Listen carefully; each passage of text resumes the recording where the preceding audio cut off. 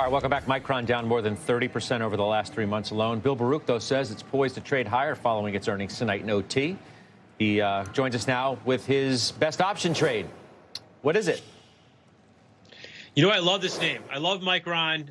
It's in our portfolio. It's about number 15 of 30 to 35 names, and it's beaten down. This traded above 155 earlier this year and then fell into the 80s, got basically cut in half. A lot of negative downgrades, really flushing out that negativity. In fact, as one of my final trades last week, the PC and memory cycle, it's this very cyclical business, and that's one of the reasons why it's been downgraded and negativity around that. But the AI introduced in the chips and refresh cycle for smartphones and PCs, I think, is a tailwind here. But most importantly, it's the high bandwidth memory, which they're sold out of in 2024. They're likely to be sold out in 2025, and their partnership to NVIDIA. With this stock below 100, I think there's really good tailwinds that they can have a good report and trade higher. They don't need a blowout report. So I've gone out to December 20th, and I've bought the 110, 125 call spreads. It's costing me about $2.75. I started buying these on Monday, added more today.